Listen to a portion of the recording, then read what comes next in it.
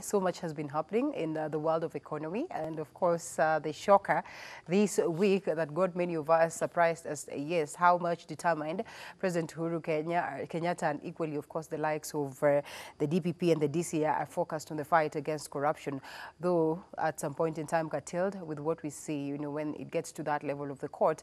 But we can only hope that indeed this is going to serve as a lesson to to very many people who have focused on swindling the taxpayers' money out here. So we have so much right here, and it's a happy morning. And indeed, we'll be discussing the Kenya Airways nationalization talk that has been ongoing for a long time, but officially looks like it is agreed upon by the members of parliament that this is the way to go. Then we question how possible this is going to come in to salvage the dwindling, of course, Kenya Airways entity. And we also take a look at the impact of Rotich's arrest to the economy.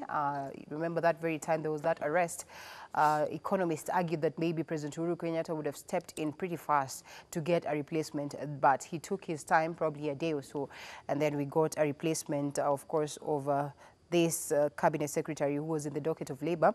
As one would argue, Labour is more of a humble docket in comparison to what Treasury is all about. And now the question at hand is whether he's going to be the right man to step into the shoes of Rotich and actually make the best out of them. So that is basically what we'll be discussing this morning with my panel. But then again, before we get to that, let's just take a look at some of these stories that are here. 2-3 of them. And now Oscar Sudi calls upon President Uhuru Kenyatta to resign. The very same people in the Jubilee party always say that Jubilee is intact, no differences at all. But then when Oscar Sudi comes out to say that there is a clear shift and a drift on the marriage between President Uhuru Kenyatta and his deputy, and it looks like it is irreversible, then what does it mean? While the members of parliament themselves have been telling us that there's no problem in Jubilee, just some few differences that can always be looked into. Thank you so much. The first thing I want to say is that a person like Oscar Sudi is one person that you will naturally not want to take seriously, considering the kind of talk that he normally has. Yeah. But knowing that he comes from Rift Valley and is a close ally of the deputy president, yeah, he's being used to send a message. And these are the kind of people who are normally used to send a message. And the message is very clear, that the house is not in order. And Jubilee, as it is actually about to implode from within. Right. And it's something that we've known for a very long time, that it may not work for long for Jubilee.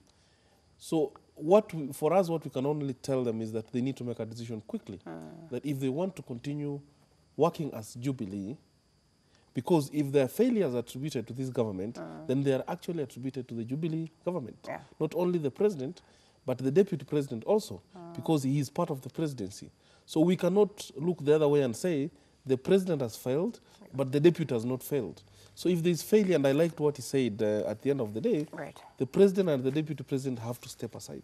So we can't focus on one person. Right. But then again, I know the president is trying to take charge of the party, and we just hope that they can be able to sort out these things. And people have been crying for a reshuffle, and it's something that has not come out clearly from the president. Remember, for the last 7 years, the president has not done a major cabinet reshuffle. Yeah. And it's something that we hope can be done, that can be able to cool waters, and we move forward as a nation. Kenya Power and all these power issues that we are witnessing today. So one of the stories highlighted on page 8 of the Daily Nation says that consumers to pay for stolen power tokens. Anyway, we've been paying for that all the same. Utility firms say fraud was perpetrated by 13 staff members who have since been dismissed. The matter is now under investigation. So we've really had a standoff in this power docket for the longest of time. Why is it that we always go in rounds, but still Kenyans are not getting anything worth, of course, the amount of money that they pay for all this?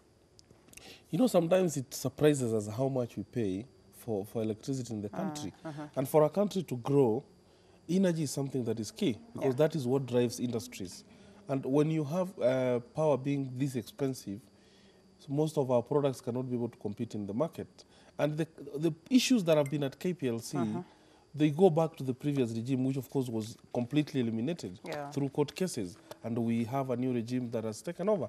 And it's good that they're now becoming proactive to pick out these issues and share to us instead of waiting for the Auditor General or a whistleblower to pick them. And we just hope that they can be able to seal the loopholes completely, so that every morning I can say I'm paying for what I use, Yeah. not the kind of conmanship that has been going on with how people access power. Right. And of course, as a public organization, we want the organization to be very profitable and at the same time as give us the service that we want Yeah. at a low price so that we can be able to be competitive. Yeah. Okay, we hope that they fix that.